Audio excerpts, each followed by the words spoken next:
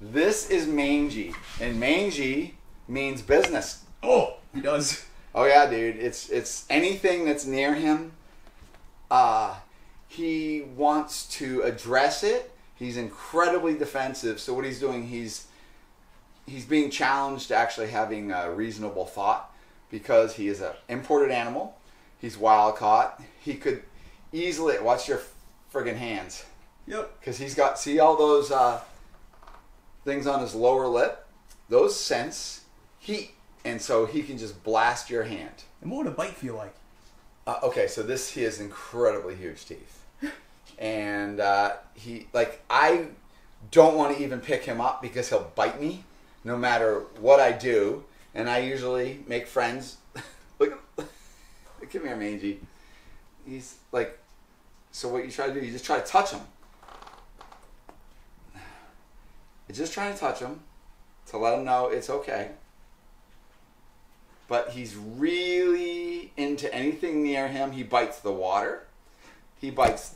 Oh, he smudges cameras? Mangy. Why are you so upset he's spaghetti? Super, super upset. So this is definitely one of those animals that you can try to socialize, but you're never going to get him to the level, I believe, that I have with my other ones because he doesn't even give me an opportunity. So instead of getting him to thinking modes, remember my whole threads of trust, these animals, I view them living in modes. And if you assess the modes, you're far better shape when you're interacting with these animals. So we have sleeping mode. We have, I want to get food. So maybe a big retic, when you go into that cage, it thinks it's food time. You have to make sure you recognize that mode and you put that animal into thinking mode. And then we have fear mode. The best interactions with these animals is going to be thinking mode, and they're going to have little interactions with you, and as long as you leave it positive, they take that information and they download it, and then that starts changing their behaviors and their interactions and their anticipation of what's going to happen between you and the animal. When it's in a fear mode and you're dealing with that animal in fear mode, you're sometimes creating a negative thread. And then that thread is going to instill further non-trust. Like this animal, just touching it, it wants to bite my hook. Now, are these just little warning strikes, or does she play for keeps? Oh, he plays for keeps. Wow. Have you had a close call yet? Yeah. And you're going to come up the hook. Look, it's thinking about biting the hook. Oof, and me. Yeah, see? Oh, man. I'm ready to go. Oh, Mangy is ready to go. Mangy. Well, so now we're taking Mangy outside of Mangy's comfort zone because we're putting Mangy on the floor. All I want to do is just put Mangy into another cage. And one thing with my hand, right here. Oh yeah, see, I almost got your hand. Dude, went from my hand instead of that hand. Yes, because this hand isn't warm. Do you want to see what happens if I warm it up? Yeah, warm it up, man. Good idea. But Mangy will bite me in a second. My warm hand is absolute a trigger for this snake. And I'm assuming that's what's slowing down the whole socialization process. I can't get my hands near it. So I tried as soon as I touch Mangy, immediately comes swinging around and then like loses his mind. If you put the misters on, Mangy's biting the air, doing all that. So Mangy maybe has had a bad experience in his life. I don't know because Mangy is an imported animal, wild-caught animal. But I have a group of emeralds. I'm trying to establish them because my objective is captive bred offspring. I have a lot of other wild-caught emeralds that I've made friends with, a lot of them, and they're good. I can literally pick them up and move them around. They have incredibly huge teeth. Huge. Oof. Right there. So he didn't even... I got it. And that's all defensive bites. So that would be the most minimal bite from this animal. The worst bite would be two males fighting or grabbing and latching onto its food. These are just like, hey, you're basically violating my space. But if this is my hand, this is exactly what happens. And what's nice about this rubber hand is it doesn't hurt Mangy's mouth. Mangy, you want to come here and do it? So if I go, oh Mangy, I just want to be friends, Mangy. But this actually is kind of teaching Mangy it can be touched without something horrible happening. And this is what we do often to socialize venomous. And you just get them used to being touched, because obviously touching a venomous animal, you're endangering yourself and also the reputation of other keepers and what people think of venomous animals being, kept as pets. This is progress right here. Yeah, this is actually okay. So what we have right here, tongue flicks. The tongue flicks are coming out. So Mangie's thinking. If this animal wasn't doing tongue flicking, I still think it's mostly in a defensive mode, but we're now in a thinking mode. Mangie's just assessing. Oh, these are just light defensive bites. He or she? Actually, you know what? I don't even know what sex Mangie is right here. So Mangie's trying to figure it out. This is good. See, like just who's touching me, what's going on. There you go, Mangie. Good. This is getting touched. Nothing bad's happening. Mangie's thinking. Mangie's. I would no way do this with my hand because.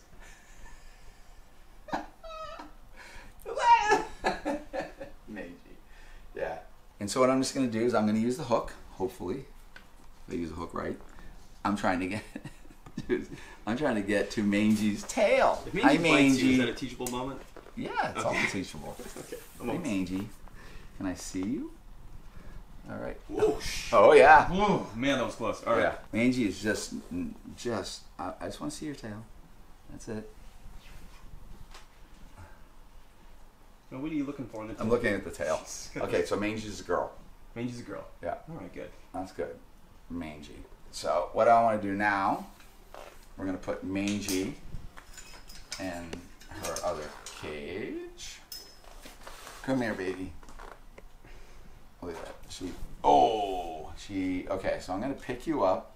And, sometimes they say, this is like getting your yayas out. Let Mangie realize being touched, nothing hurts Mangie. It certainly puts Mangie in a defensive state, but showing that Mangie can be touched without something bad happening. All right, so we're going to put Mangie in cage. Mangie's looking to bite bad. Where are we going? Right behind you. Just like a venomous, you can handle down by the tail. Use your hook. So let's get Mangie to go into the cage. Mangie wants to. We'll let Mangie set up for a couple minutes. Let's go look at a couple other emeralds. Okay. So I'm kind of staying out of the bite range, and what I'm doing is I'm teaching her this little episode, nothing bad at all, and then I remove myself. And that's it. So you have this snake. Hi, sweetie. Thinking mode, real good. Now, Kevin, is this something you do like daily? I do it kind of frequently. I just kind of interact.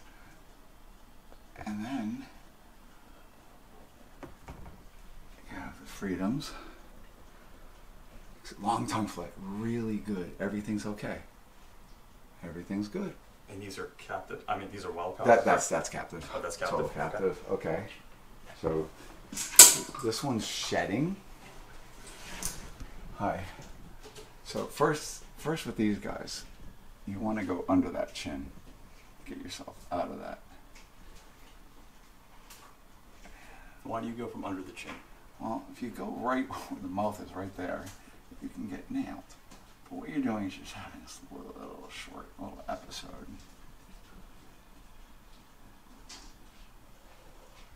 So this animal is really still kind of in like real quiet mode. See, the eyes are opaque. I can't even speak. So the eyes, I don't know why I just said that. The eyes are opaque. Mm-hmm. So this animal's just kind of like, I want to be quiet, I want to be left alone. So we'll go to another snake. Right here. So they're sleeping right now. So we're in sleep mode. Sometimes when you mess with the snake, they'll wake up and then come right after their food. So what I'm going to do,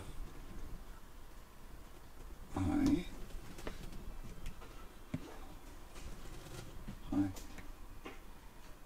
Yeah. So we're in thinking mode.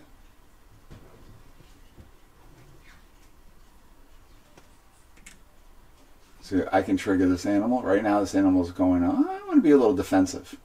Sorry to move myself. That's good. I'm giving Kevin behind hugs. That's Let's see you. Hi. And the animal might be going opaque. 2. Hi.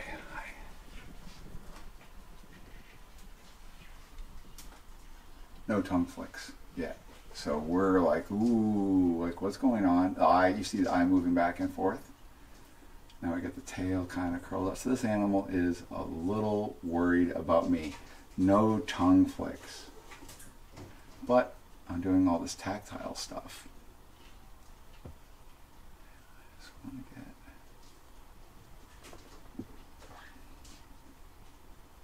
Look at that. That's a worried animal. captive or wild caught? That's wild caught. Would you say this is pretty good for a wild caught animal?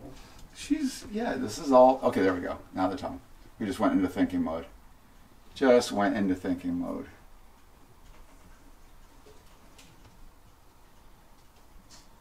Back a little bit defensive. Watch that tongue.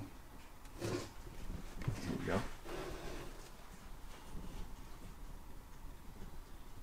So now what she's doing is she's just assessing. Like, okay, what's happening? Nothing bad is happening. So this animal doesn't need to bite. I can literally take this animal off its perch. There you go, think mode. So this is still pretty passive. I haven't taken this animal off its perch or anything. So we'll go to another one. So here I have a snake that just shed. Okay, so the snake is totally sleeping. So what I'm going to do, I'm going to wake it up. Hi. They'll often just hide their heads, so their pupils are in the dark essentially. Hi. Can I see you? Here we go. Hi, baby. There we go. We're right into think mode.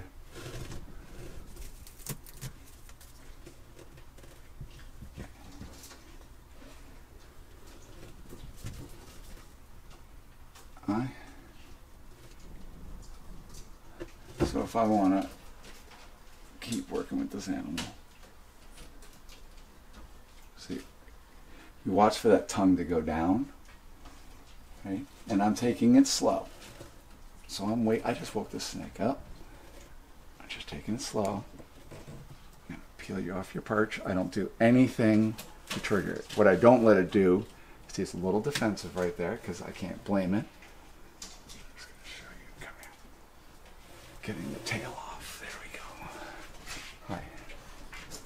Slow. And this is still passive handling.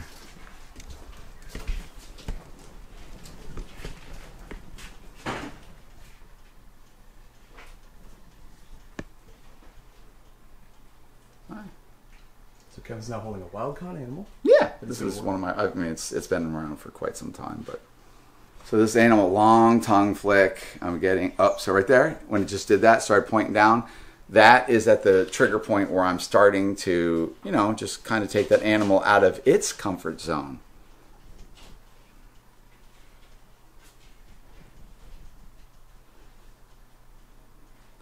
All right, so there you go. That just did that thing. It noses down? Yeah, it just did that, and it's reacting to my tactile touch. You're blasting in the face with your focus, your infrared, and my hand's warm, okay? So I just kind of work the animal. Right. But this is good. So this is a little short interaction. At this point, everything is good. This animal is not, I haven't pushed this animal too much. Long tongue flicks. Now I'm going to return it to its cage. So one thing that's very, very important, when you are socializing an animal and you are returning to its cage or you're removing yourself from its cage, you want to end it on a positive note. So this animal freaking out and racing into the cage, would be bad. So I would be building a bad thread, but this is a positive thread. Emerald Tree Boas are known not to tolerate a lot of interaction and handling, certainly at least imported animals.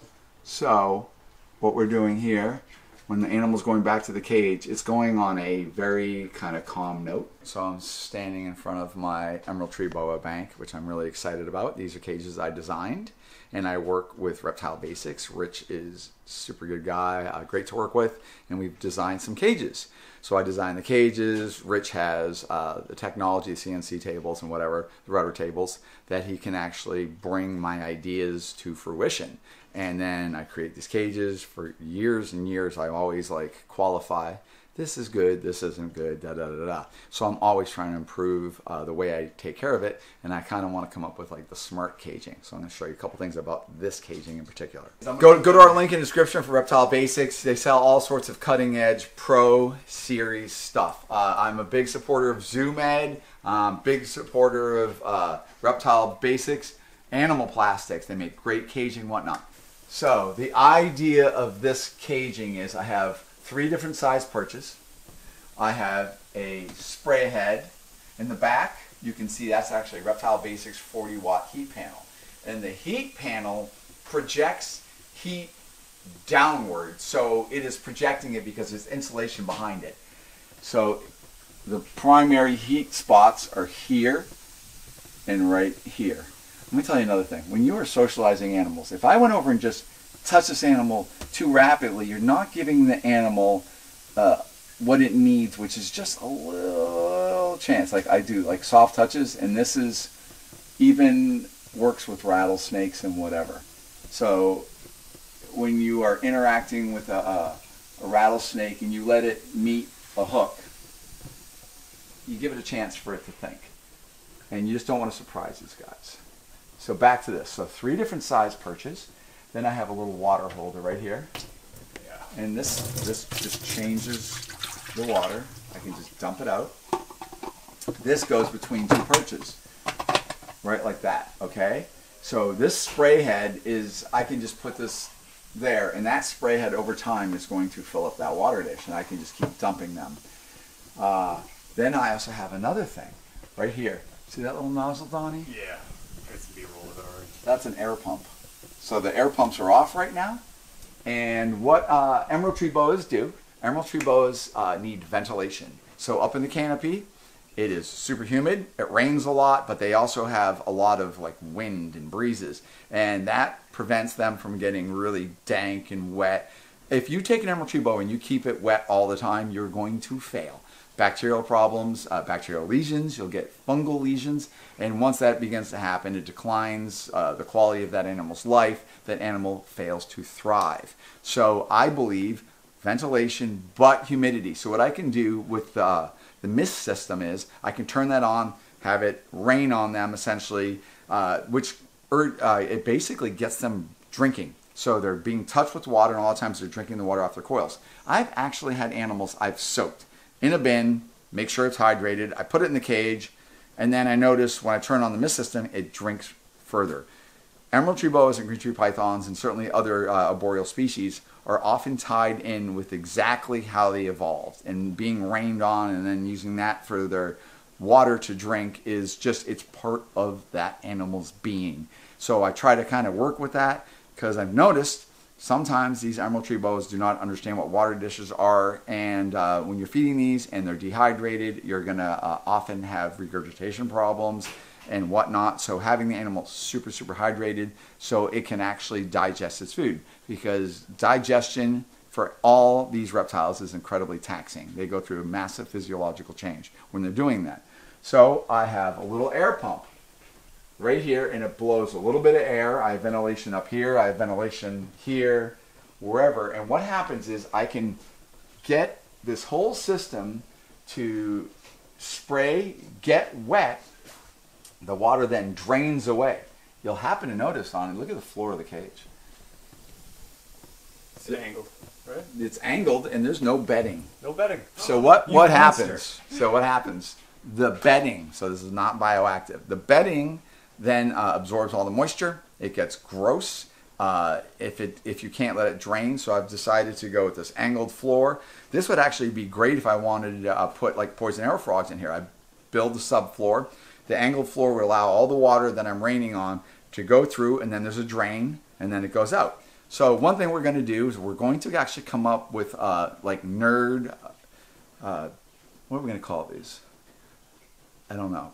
Nerd Pro or smart cages, whatever it is. So we're going to come up with some caging. So I'm working with Rich, Reptile Basics. So you could actually get one of these cages that has all the perching cutouts, that has the angled floor. But for individual cage, it would actually have a drawer underneath it. So all your water goes into that drawer. You can take that, you can vacuum it out with the shop vac. You can dump it away, but you can keep poison arrow frogs. You can keep Europlatus, leaf-tailed geckos. You could keep lychees. So many different things. Obviously, emerald tree boas, green tree pythons, frogs. These cages would be ideal for frogs. Here, take a look at this, Donnie. Oh, the gutter. I helped you put some of these in. Yeah, look at you. Yeah, look So at this. gutter. So that gutter, everything drains down a gutter and then out. And right this side. Yeah, Nice. and it goes. So if you actually look at the whole run, All the way down. so that whole thing will drain down. And this room ultimately is going to be emerald tree boas and Bolin's pythons. We are changing a lot of the animals we're keeping. I am definitely downsizing the number of my animals, or the poundage of my animals. I am working on decreasing.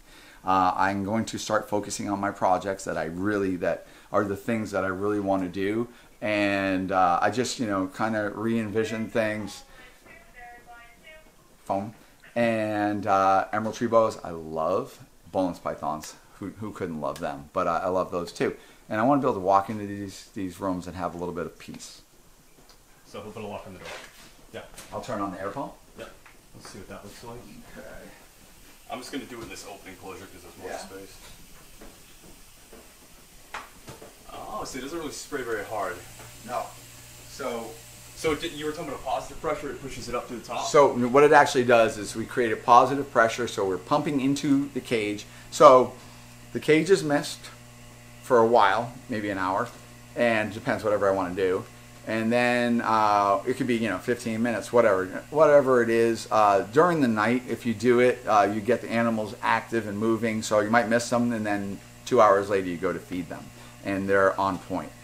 So a couple things about these cages are I have this heat panel, and I'm trying to get a couple hot spots right here. This cage has 9 perches that I configure, and the water dish can go in between here if you want to do that. You can put a plant. I'm going to move this bottom perch out about 1 inch, so you can put like a potted plant. You can hang a potted plant. I've noticed when I have this many animals, they often will like poop behind things and stuff like that, and makes it a little bit hard. Here's an emerald tree boa that's drinking. Oh yeah, let's get that. Okay. That animal, what it's doing is collecting the water. The water is going down its body, and it will collect it on its. Oh yeah, look at that. On its lip, and it will just sit there and just drink. And they don't drink fast. This is a long, long process. So that animal, you could spray it for a while, and it's still drinking. And so if I just went and go psst with my spray head. Yeah. Like one of our customers that dehydrated their animal and almost. Well, that's we did have that kind of thing. But look, I'm learning. This is all further learning of what's going on. All right, guys, thank you actually for taking the time and actually watching the whole video. One thing I always worry about, if I give you too much information, people get bored and stuff like that. So I guess I'm going to bore you, but I do want to show you guys things. I want to teach you guys how to maybe improve your methodology of your keeping because of all the mistakes this guy makes. I make a lot of mistakes. I'm learning, forever trying to improve what I do, but I would like to, obviously benefit animals. I love animals. I am 100 billion% an animal lover. I'm just a hobbyist, just like you guys, but I do need your support. I need your interest, and I have a lot of people that are really wonderful to me, that are super excited to meet me. I don't know why, but I appreciate it, and I appreciate you guys. Thank you.